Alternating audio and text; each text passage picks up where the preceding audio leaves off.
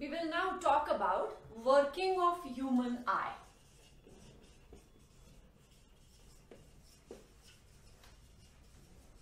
We have seen the structure of human eye in detail. We have also understood the structure of retina. Now, how does the entire eye work? It works like a photographic camera, but when it is working as photographic camera, there are certain structures which act as tiny lenses and refract the light and which is focused on the retina. So here, conjunctiva, cornea, aqueous humor,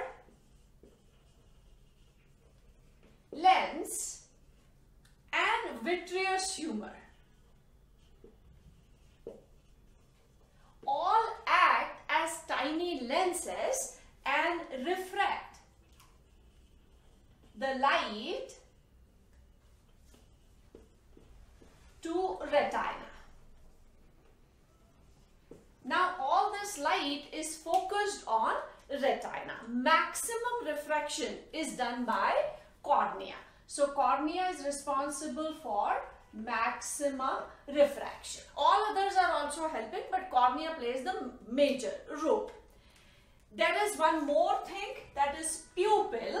This pupil, it acts as a diaphragm and it regulates how much light is going to enter into the eye and must fall on the retina. This pupil is that space in between that iris part.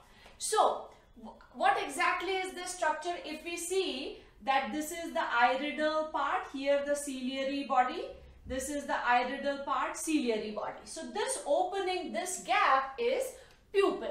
If we see it from the front, it appears like a circular opening, and in this iridal part there are two types of muscles. Some muscles which are circular muscles, they are called sphincter muscles. They are circular, and there are few muscles which are called dilator muscles. These are radial muscles. So these radial muscles are arranged radially. The ones which we have drawn in green, these are radial muscles, and the red ones which are the circular ones, they are called the sphincter or circular muscles. Now when circular muscles or sphincter muscles contract, when all these muscles are going to contract, this entire opening is going to become narrower. We call it constriction of the pupil. So contraction of sphincter muscle would result into constriction of pupil. This would constrict the pupil. Whereas the radial muscles, which are actually dilator muscles, when they contract, their contraction is going to be towards like this. They would contract like this. So when they contract, this opening is going to get wider. So their contraction results in dilatation of pupil. So pupil is going to dilate when dilatation of pupil. It is going to dilate when the intensity of light is less. So this opening gets wider so that more and more light can fall on retina. When the intensity is more, that is the time when the sphincter muscles or circular muscles contract. Their contraction results into constriction of the pupil. The pupil becomes narrower so that less and less light falls on the retina because intensity of light is more. Now we can understand this by taking an example, and this movement or this dilatation or constriction of pupil, it takes little time. Suppose we are sitting in a dark room watching a movie, say in a theater.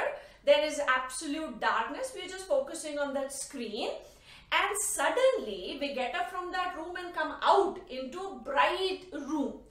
We feel that there is too much of brightness and we prefer closing our eyelids so that less light goes in. After some time, When the pupil has constricted, we feel comfortable in that illuminated room also. Now reverse. From a brightly lit room, if we suddenly get into a dark room, for a few seconds we are absolutely blind. We don't see anything. Reason. When we were in bright room, the pupil was very, very narrow, constricted. Now suddenly we have gone into a dark room where there is absolutely no light. Now pupil is going to take some time to dilate because these muscles are going to contract, the pupil is going to dilate, and in that dark room, that less intensity light or feeble light, when that starts falling on our retina, then we start seeing something after a period of time. So constriction and dilatation of pupil, it requires a little time. And this is basically how much of light should enter into our eye. Now this is one part. So pupil, it acts as a diaphragm which regulates the entry of light. It acts as diaphragm and its function is regulation of light entering. In bright light, the pupil will be constricted, and in less intensity light or dim light, pupil will be dilated. And this is controlled by the muscles of the iris. This iris muscle, these muscles which are here in the iris part, those are responsible for this. So there are structures which are letting the light refract, fall on retina. The pupil is acting as a diaphragm through which the light enters, and we also know that there is a screen on which the image is formed. So retina, it acts as the photographic film or the screen. So it is the film or the screen on which the image is formed. Now let us quickly see how this image formation takes place. And after that, then we'll come to the power of accommodation.